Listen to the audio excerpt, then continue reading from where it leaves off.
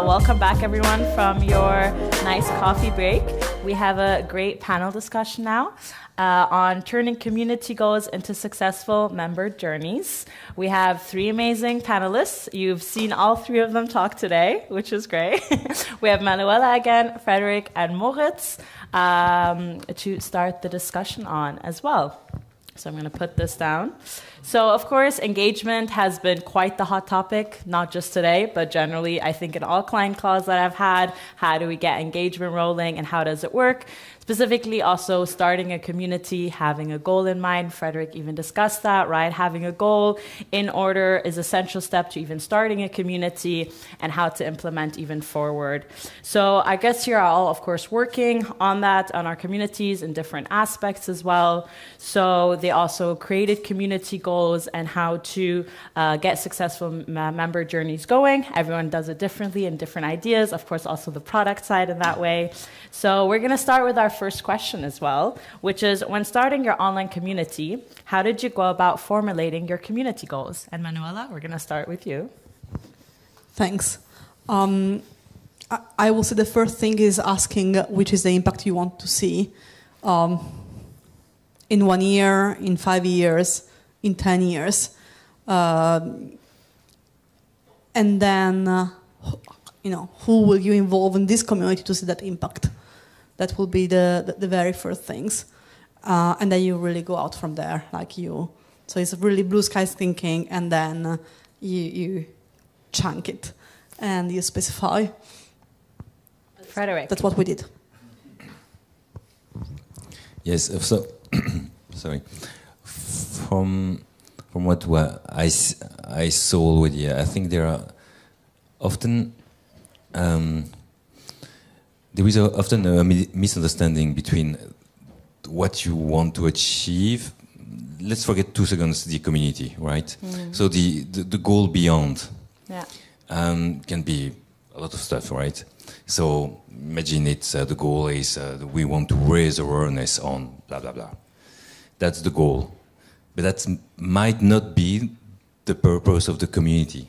Because the community is might be only one of the elements of what you try to achieve. And often there is a kind of misunderstanding with that. So, we want to raise awareness. Yeah, but why do you need a community? And if you need a community, what for? So the purpose of the community is something else than the goal, the overarching goal, I would say. And it's important to make the difference and to really challenge members. I mean, the first members and the core group on this. Secondly, what we also often saw is that you might have a very nice idea of what you want to achieve and why you need a community and what's the community purpose. But you need to have a nice storytelling. And really, frankly, people are so bad in it. You need to have a storytelling that applies to the different personas of your audience/community. It needs to be a pitch, like you have a startup pitch, you know how you do it, right? You need to be able to pitch your community. You need also to be able to tell the story. And frankly, in the playbook, you will find a few elements in the first step to how to build that story, but we experience that it's not enough, that the need on, let's say, on the market, if I can call that a market, is way bigger than this. And I had a third point, but I spoke already too much, so Moritz. Yeah, as a product owner, what is your perspective? Yeah, I think a lot of important things have been already mentioned. Like, I think that the first step we've seen with setting up communities is that it indeed helps to understand what is the purpose, what do you want to achieve, but also obviously, as Victoria said, like understand what your users want to do, right? There might be a dispersion between what you as a owner of the community want to achieve and what the users want to do. And understanding that and understanding what is your value proposition as a community, but also as a digital tool that you're offering, not only the community, which again might be different, but what's the value proposition of your digital tool will help like get you started, but it will also help you focus on one thing. We talked about it in the onboarding concepts here, that Starting small, starting focused, and doing that really well helps you build a core group. And I think that's really, really important in setting your goals. Is that, yeah, think about where you want to be in 5 years, but then indeed abstract down to like, what do I want to do now, and what do I think can I deliver to the users so that they actually start, and that you can build that core group. I think we've seen it in a few presentations. You talked about super users. You mentioned that in your circle. I think that's really, really essential. If I can add or go further in terms of open social communities, because one thing is building a community in itself, and in our case, we are very lucky. We have one. It's a movement, right? So the question is how and which sub-communities within the movement, because of course there are a lot of sub-communities and subcultures as such. How do you move them online and why? And then there is a difference between a community and a group. Like without our own internal customers within WAGs, we have people that come and say, I want to create a group. And really think that that then it will be a community, and then it's go, why? What do you want to do with that? And that difference between the purpose for the project manager and then what happens in the community is very important. Yeah. And you want to add to that? Go ahead. Yeah, I want to add on this because I totally agree. And really often people come and say, yeah, I want a community, we want to build a community. And when you ask exactly to describe what they mean by community, often it's not negative what I say, a network. And people don't see the difference between a network and a community, which is in a nutshell building a common identity, having a clear goal, delivering some stuff. A community is way more than a network, right? That's the basic step. And secondly, you need to be indeed very, very specific because, and it's the case when I showed you our one-pager, it's also always, most of the time it's written connect with others, blah, blah, blah, but you need to be more specific. So try to describe, okay, in a one year time, describe the situation that will be. You say people will be connecting more each other. What do you mean by connecting? Is it 2 people, 100? To be very specific. Yeah. I definitely experienced that also working with clients. It's always the most difficult subject, right? Like, what is your goal? It is usually when they explain it, right? It's hard to define. And I also always ask, do you then speak to your users, right? Because you're doing this also for the users. And oftentimes it's really hard to connect with users, to talk to them and find out like their needs and wants, right? So how do you make sure then to match your like community needs or like wants from actually to your goals? Do they differ? Do they match? And if they don't, how much do you try to bridge that gap?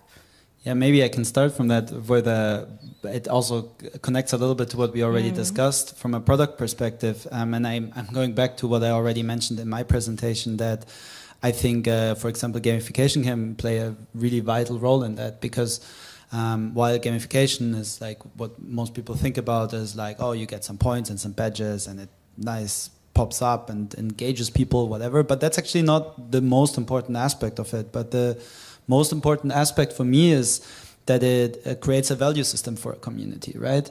You as a site owner and with your team, you define, as you say, you want to create not only a network, but a community, and a community has values and an identity.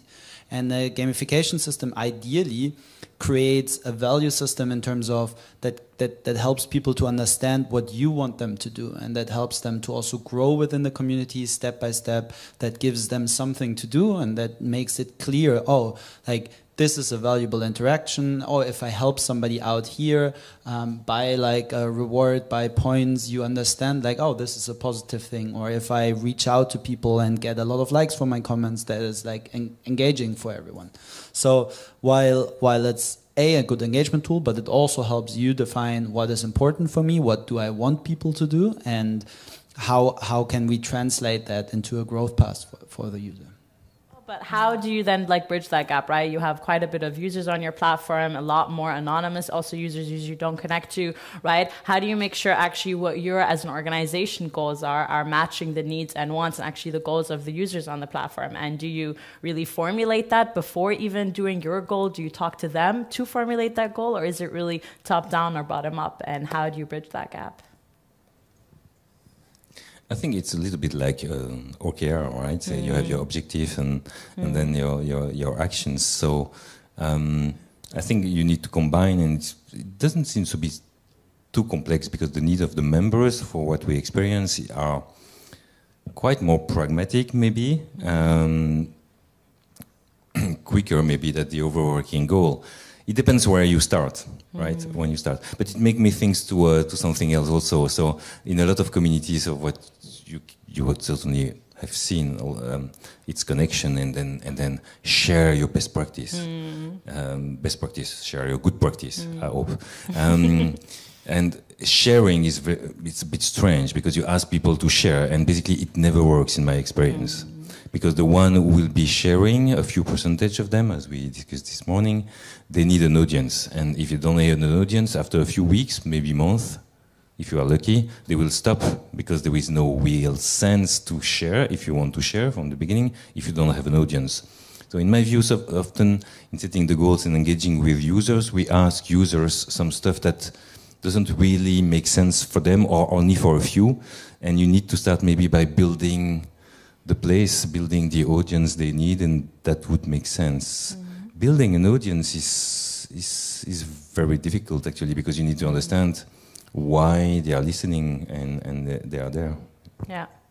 Exactly, Manuel. Also with sub-communities, right? They have their own goals, and the sub-communities that you also share, right? They even have their own goals and successes. So how do you deal with that then? I think dealing with sub-communities is much easier. Because most likely they have an immediate purpose, at least in our case. And in terms of how to build, to bridge that gap, talking with them. I mentioned before we have a lot of very engaged volunteers. And recently we had the case, so we have a working group working on something very exciting, and separating tasks, we ask, okay, so who would like to take care of the community of practice that we want to build? Silence. So a group of people, they are spending a lot of hours every week to do in-depth work on something they're passionate about. They do believe in connection very much,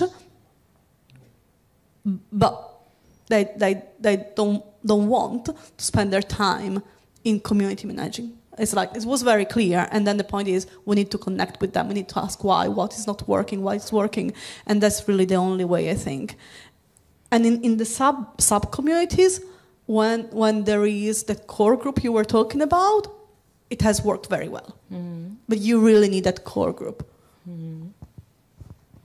I wanted to say also that when we talked with all these first members, let's call them that way in the beginning, to design the community, a lot of them, and certainly the students, they told us, don't expect me, even if I truly believe in the purpose of that community, education for climate, it speaks to me really, I'm active in that field daily in my job, so you would think you kind of offer a gift, and they tell you, we won't come in the morning at school and connect to the platform. Forget about this.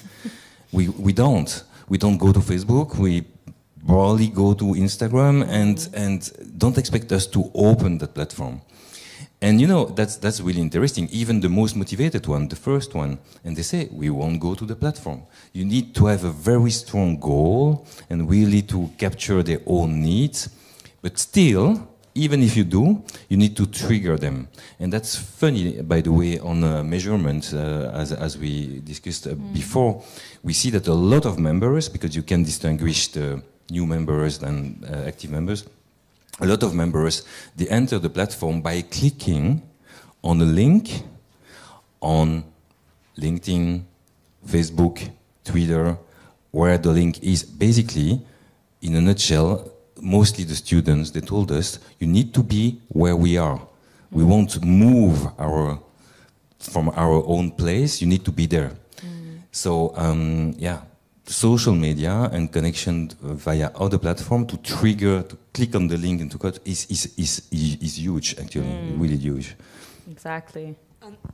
Just to add, sorry, for us, for example, that's quite a great challenge because we are a selected group of users, right? So every time we publish something on Facebook or on LinkedIn, then we always have to have that disclaimer for whose community is open, for whose campfire it's open. Is not everyone on board because there is not content for everyone there, and also because we don't have the resource to manage 80 million or even 10,000, to be honest. Or yeah. Well, Moaz, I have a question for you as well, right? You have all these different communities, right? They have goals, they have different use cases, different audiences, right? As a product owner, you need to think, okay, what direction am I heading? Where am I going? What would you think is then the process? Do you see a common denominator between all the platforms? And how do you go about deciding, okay, this is maybe that will help the goals of most clients together? Yeah, I think it's a very interesting question, especially for us as like an open source product where we see so many different use cases, and I think for us that was also the core thing why we went down like that route of flexibility and customizability within open social, because we wanted to make sure that that open social allows for people to create their own space. And in the end, like we talked about this in the break, that like a lot of communities are not primarily an online community, but they are a community for volunteering, for like they meet in real life. So you try to represent the community in a digital space, right? So, and that needs to shape to the needs of those communities. So making it as flexible as possible is really important. But on the other hand, we really try to identify needs and patterns within these communities. Like, for example, engagement, strong engagement pathways, right? Like we handle this hooked model where you always want to try to deliver a path forward and create a cycle of people, like giving them a reward, giving them an incentive to re-engage. That's also why, I mean, in my talk, I talked a lot about engagement automation, about data points that you need to gather, and also about understanding that the community is bigger than your product, right? Like not having that arrogancy to say like, oh, we've set up this community and from now on, every interaction of the members will happen there. So understanding that there's a system outside, that there's an ecosystem outside is really important, and taking that into account in your product development journey is really important to understand. Like sometimes a positive interaction with the community is a link and they click and they like and then drop off again because then they are back to Instagram. That can be a very positive interaction for you because they engaged with you, they created some value on the community, and then they leave. That's fine. We're not Facebook. We don't live from our advertisement. We want to have like the people leave them with a positive feeling, with something they accomplished, with something they can come back for the next time. That is for us a positive engagement, not time on app. And has that flexibility now, you also are part of setting up that platform, right? That flexibility actually like help you in setting up a user flow or a member journey, or were there also issues that make it more complex than it actually had to be, as Frederick discussed, right? They made it quite a bit of a complex menu, and it's something I try to always reiterate. I know it's very flexible, but it doesn't have to also like be that complicated just because it's flexible. So how do you see it? I will answer, but I have one question first. If going to the platform with a link, what you described, it's a positive interaction, why a website is not enough? Because you can have that with a WordPress website, right? I don't know if, sorry. That is an excellent point. I mean, I think in some cases that might be actually true. There are some communities that are networks or that are like a newspaper where people wanted to have a discussion functionality. And again, there obviously then we come to the user journey part. That is a successful interaction, obviously, for the start. But if that is everybody, the community will die from it, right? So you need at least a few people that do that 3-4 times and then say, oh, I actually want more. You know what? I answer to that comment. And then they come back and maybe post something. So while, yes, you're right, it's maybe a bit oversimplified to say, oh, every time somebody clicks a link, it's successful. That is not true. It is true in some contexts, and in others, you then want to grow them from there, obviously. Yes, that's true. But also, I think it's very important, again, then to understand, like, where are they coming from? How often do they drop? So you need to be able to trace their path to understand that is a user that now came back 4 or 5 times, back and forth, but didn't stay. Because understanding why they haven't stayed is equally important as to understand why they stayed. So you can really learn from that.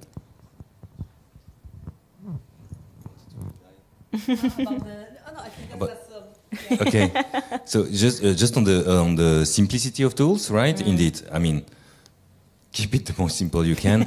But we need to keep in mind that it depends. Of course, you cannot generalize because it depends from one community to another. But sometimes they are very simple features that are not so, even if they seem simple, they are not so available for everyone for free. Like we discovered, for example, that for a lot of our members, being able to create an event with the enroll button, which is super simple, it's just one button, right? And to manage invitees for an event and to maybe send invitation. I mean, you need to have something. You can't do that with Google Invite, right, or Google Meeting. You need it's a mini website. For a lot of people, that little simple feature that is standard in open social has a lot of value, actually. That's one thing. And the other thing is that creating last year we had a very successful flow because twice a year we organize a big event, right? And we thought maybe we can ask people from the community if they have nice case to share in that big event. In order not for us not to search for different speakers. I mean, coming from like a top-down approach, like let's ask people, let's do a call for participation. My God, we received like 30 super complete presentation of schools, teachers saying in my schools we did this, that our project, that is my little startup with my students. 30 just because the trigger was you will be able to present. So we will vote and we will select the 3 best, blah blah blah, based on this criteria, and you will present your project in front of I don't remember 500 people online. So the amplification part of the community, which is super simple, was really a trigger for them to participate, to engage. By the way, we redo the same exercise. We just announced that yesterday, I think, if I could recall, on the platform on a project around green com for schools. So if you know people working on green coms for schools... Sure, advertisement. Yes, thank you so much for that. Also regarding short-term goals, right? You call it long-term goals. That's how you reflect the user journey as well. When you have a short-term goal, let's say, right, you have a project coming up or you're looking something to do for 1 year that is big. Do you adapt then the platform, the member journey? Because now the goal is different, right? So you want users to go a different path within the platform. Do you do that? And how do you do those changes? And are they like very obvious to users or do they have difficulties with the new journey? We have done it, and in general it has helped. So they are quite obvious. We also tell them. We send an email, and we, with a little screenshot or a link to a video in which there is someone that speaks and like, you have to click here now, and so that makes it quite obvious. And going back to the complexity and versus the simplicity and the flexibility and all of that, keep it simple, certainly. It is very difficult, I think, and it's kind of the other side of the medal of open social, right? It's always evolving, always updating. That's quite amazing, but then it's a very steep learning curve for us in the first place, and then also for our 97, I can't remember how many, content creators, content managers, all of that, so it's a community in itself, and then for our users. And the fact that it's really the ability to unlearn. Can you say, okay, you couldn't do this 1 month ago, but you can't do this now. And then changing the word of mouth that is so powerful, of course.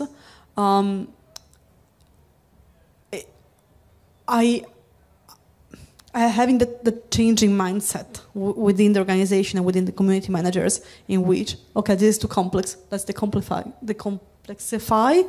It's not easy. Like explaining what is evident to you, what is evident to me, because I'm so in the project, is not for the newcomers. Thank you. You can continue to there as well. Yes, did you have something to say? Yeah, just maybe to remind that we know that the last year newsletters are really booming and are very successful. So the simplicity, but also the universality of email notification is still super key. So we, for example, we send a newsletter. So we build a newsletter via the platform every month with more and more content from community members. So we push actually via email. For some reason, in our case, because we need to be very secure and the like, so the notification via email is very difficult to read. But that's not related to you guys. That's on our system. That's the way it is. So we have a lot of people complaining about the fact that the notification is difficult to read and not sexy enough. Prove that a lot of people are receiving this email and they value the fact that they receive via email a push to see what others were doing. It's simple. You receive it. And then you click on the link and that's it. That's maybe the problem we can solve, not you. Right at you, Moritz. Yeah, you just also talked about, oh my God, I lost my train of thoughts, the metrics as well, right? And how are you then like helping track the user journeys? Of course, Open Social is focusing a bit more on analytics because it's something definitely there's still improvements on. So how are you currently keeping track of that? And also you're showing obviously maybe to investors or organizations or head as well, right? Like how do you showcase that, okay, the platform is going successful, right? Because those require sometimes, unfortunately, always metrics. You can't just throw out it's successful or not successful, and it's hard to put that in numbers.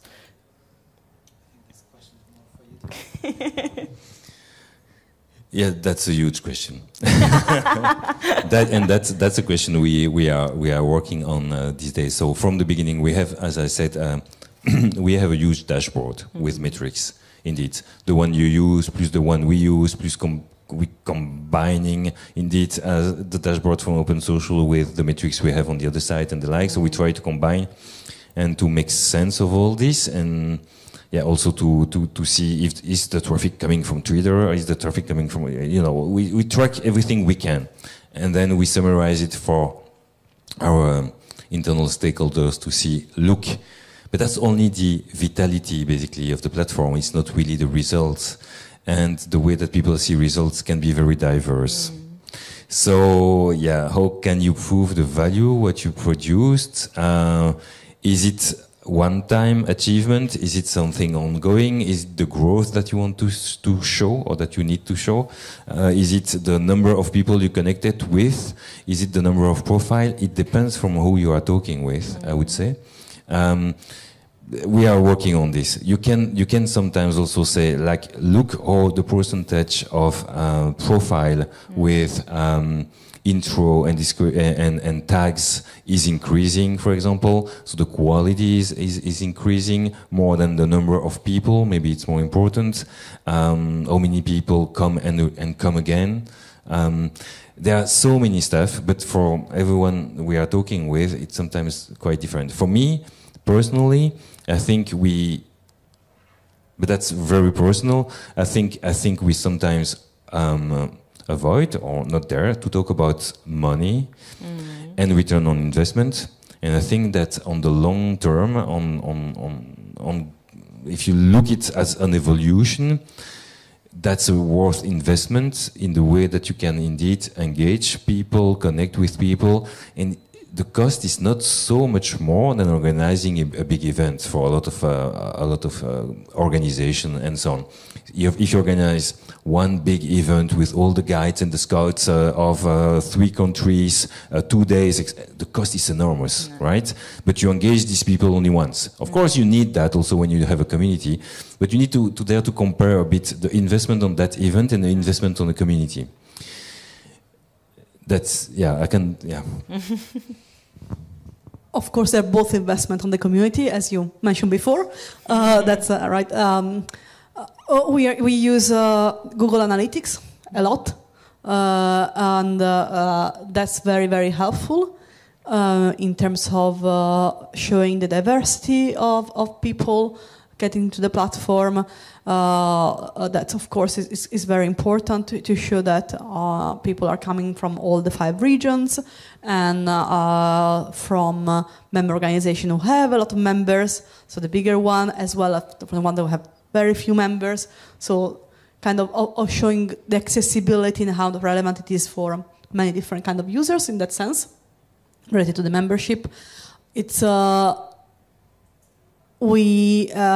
it helped a lot, saying, that the difference in accessibility to events, what I was mentioning before, 50% of participants coming from Africa region, unthinkable, literally unthinkable without the platform. It's just been possible. So that's clearly show for the impact.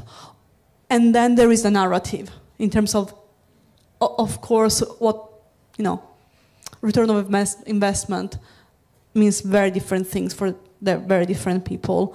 And then the money is important, depends on your total budget, right? It's different if it is, 1/20th of your budget, or a drop in the ocean of your budget. That changes a great deal. And then storytelling helps a lot. Having those subculture and sub-communities really helps, because then we can send out a survey on the event and on the learning, of course, but then there is always a little part about campfire. And for us it's great. We had feedback saying, it's so much better now than 1 year ago, and now I think, I've seen the value of that. And that's for us in terms of showing the impact, even if it's one quote, right? And having more and more of that quotes from more diverse background and so on and so forth helps a lot. And it is crucial, at least for us, to show that return on investment.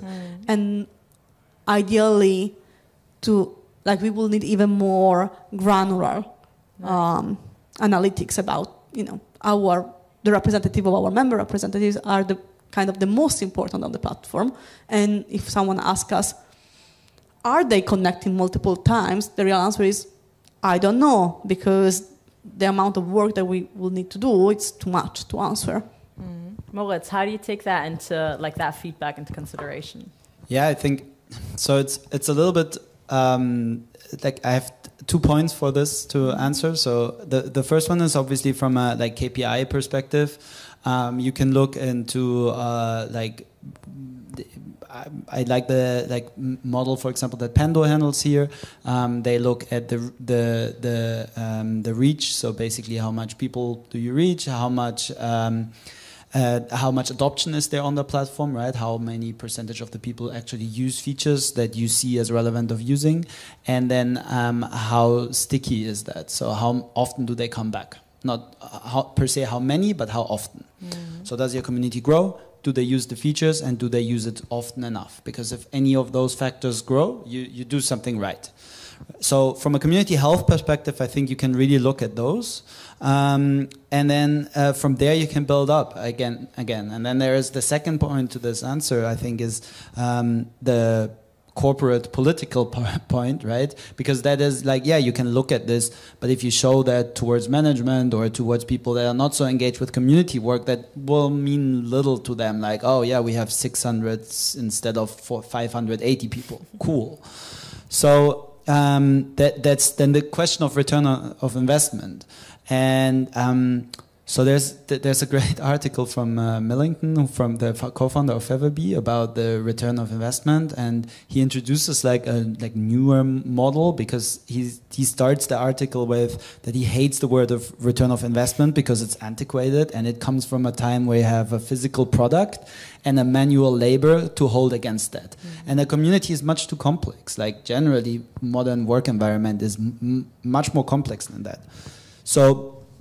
He talks a lot about impact, and I love that you're doing that. And then we come back towards what we've discussed at the beginning of the talk, the vision, and what do you want to achieve, right? So not measuring one-on-one, oh, we put 10,000 euros in it and got 6 signups, or like 15 likes, or 600 users, but like define what is a value for your organization, what do you expect to be from that community, and then see how much impact that does. And he specifically talks about like using NPS scores for that. If you really want to quantify it, like in a transformed NPS score. So how likely for event assignees then, for example, you could ask how much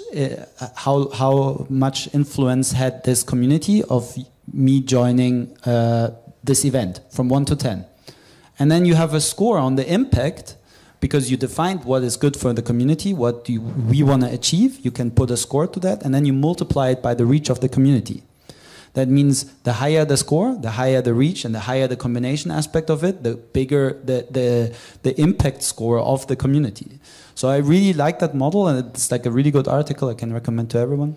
And I think it combines all the aspects we're talking about, like taking not like just pure number values, but defining your vision, defining where you want to be, and calculating basically from there how much influence had your community of your overall goal as an organization.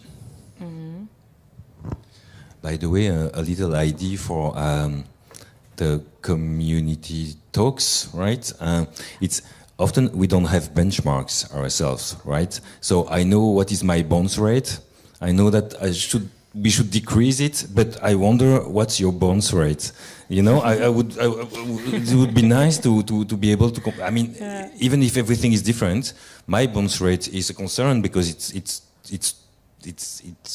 too high. I mean, it's okay, it's well okay, but for a community, the bounce rate should be very low. The returning visitor is also different from one community to another. You don't stay guide for your whole life, so that's normal that you do. Yeah, I mean, but not the majority, I guess, from the community. Okay, you do. But I mean, the returning visitor, I don't know, from my community, is it 30%, 40%? Is it good, not good? It's difficult. What is the returning visitor of an event? The returning visitor of an event often is maybe a few percentage, right? A few percent. So when you have 30% of returning visitor, maybe it's huge, maybe it's not. I wanted to add also on the return on investment, indeed. Of course, it's super the long run. But for us, for example, in the Commission, it's the idea around all this is really about policy and really about having the citizen participating to policy making, having influence and contact with that. It will take years. It's a new way to connect the institution with the citizen, and it's not only the community education for climate; it's also the other community. It's a totally new way to connect. It's not anymore websites where people click and like. It's more than this. So I think we need to think about return on investment still, but on the long run, because it will be a new way to connect. And it's not only new for the citizen who say, because a lot of our members, they say, wait, do you mean that some people from the institution, they will look at what we do? Of course they do, right? We would like more. Great. And when we talk about the people inside, they say, oh, you have citizens talking to us. Great, right? It's also the reason why we have a community hidden in the community, only with people from the Commission, actually. Because we also have to increase awareness and participation for them, because that's where people and policymakers are connecting, and that's where the value, the real value long term is, actually. So that's that won't be in a few weeks or month. Exactly. One also big hot topic question I'd like to address still is, of course, AI. It was mentioned quite a bit. It is a very hot topic today and in generally everywhere in the world, right? Do you also think then AI, we talk about ChatGPT, of course, as well, and all the things with it. Do you think it's the future of community building, or do you more think that it will actually remove the part of the community or actually support you in community reaching your community goals and management? Was that a long one? Should I shorten it? Yeah. Generally, do you think AI will help you in community building or make it more difficult? It depends on how you use it. That's a good one. How do you think is the positive and negatives? At the moment, if you want to have good community management, what you described before, so people, multiple competences that really know their members, the needs of the members, I see it very hard. I'm happy to, or maybe I'm not happy to be proven wrong, but I as in, there is an element of personal connection in community management that personal is a person. I do think it can help the human managing better or differently the community. I think the question is, sorry, the answer is definitely yes, yes, yes, and yes, and it's already the case today. So on community management, for example, because I talked about the importance to speed, to be very, very reactive, proactive, actually to be very efficient in the way that you publish some stuff that you support. Basically, for me, I do the visuals on the platform, for example, on the go. Sorry. And the fact that on the Photoshop this week, you have AI and you can fill in the space that are empty with AI to publish and to go faster and to deliver visuals and banners and whatever in a few minutes and not anymore in a few hours. It's a huge game changer for me personally, and that's already today. I guess our colleagues working on the translation, real-time translation, not real-time, but you get my point, the fact that you can click and have everything translated, the threat of comments translated, it's a huge issue. I guess with AI it will change a lot. And last but not, and we have within the Commission there are a lot of projects on AI, so it's too soon to connect all these with that. But also let's keep in mind that it has a huge impact also on every citizen and member of our community in the way, for example, they dare to share something in English, in the way they dare to synthesize a blog post and the like. So in my view, it might have a nice impact on participation, having people daring faster, easier to post something helped with AI. And I have another example. Miro, they are here based in Amsterdam, right? The new AI features for Miro are really awesome. So you have we do a lot of workshop with people. They put post-its. You click to click. Okay, it's a beta, but it's already really amazing. You click, one click, and you have a summary of the post-its. So for the facilitation point of view of the community manager, using AI, as we already do, because I have the beta version, I'm super happy, it helps. So it already has a lot of impact, and it will continue like this. Yeah. And I'm sure that you have thousands of other examples. Yeah. Do you see it then also a negative part, like removing that community side of things? Yeah, I don't think... I'm not per se somebody who thinks like, oh yeah, technology is like a threat to the human touch of it. But I do think, for example, especially on the moderation side, obviously, like there's a lot of things that AI can do well, but there's also a lot of things where it doesn't. And I mean, there's no control aspect to it, certainly, and we've seen like there are very sensitive topics, right? We have communities that deal with victim support, suicide prevention and things like that. So being mindful, or with minors, being mindful of the impact you have on people's life with it is very, very important. The GDPR concerns, obviously, privacy concerns are very important to keep in mind, and not do it just because it makes your life a little bit easier, but actually have, like, it's going to have quite an impact on people if there are mismanagement in like moderation or things like that. In terms of the negative, but I think it goes back to people and not to the technology, right? As in, I agree with everything you described. It can be a great help for the person working, for speed, for questioning. You know, there are other ways to do these, and then you as a person, you go and do.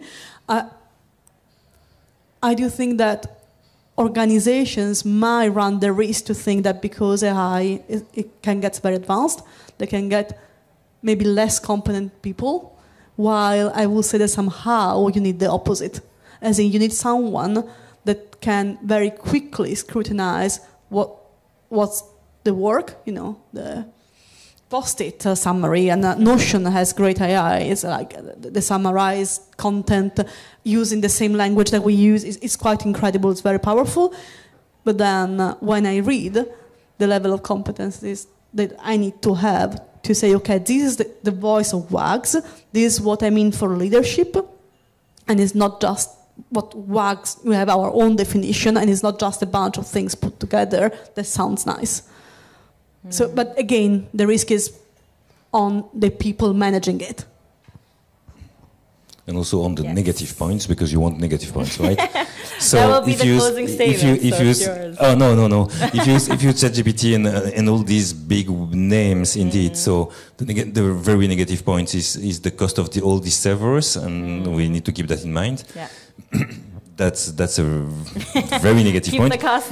and also the fact that because basically the algorithm and the like, I'm not the techie here, but the algorithm, they are open source, right?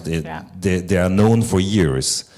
The data they use to train this algorithm, that's another issue. So the bias of these big ones, for me, that's another big risk for building communities and the like, because there are a lot of bias, let's say not by design, and it's not open source.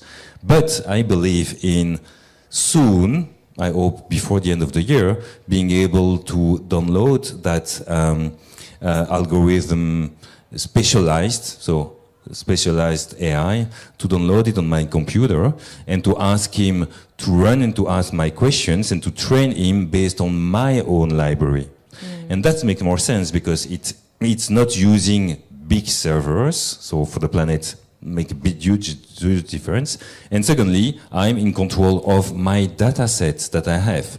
And if we build communities with a good data set made by the community itself, and that we can run on one little server or one computer, and enhance, for example, the search, which is, by the way, the search, a huge feature that a lot of people, and certainly the active one, want to have perfect, then it might be a negative point that converged to something more positive, because definitely. We had to end on something more positive. You didn't have to, but thank you so much. Really appreciate the closing statement. Thank you so much to the panel. Indeed.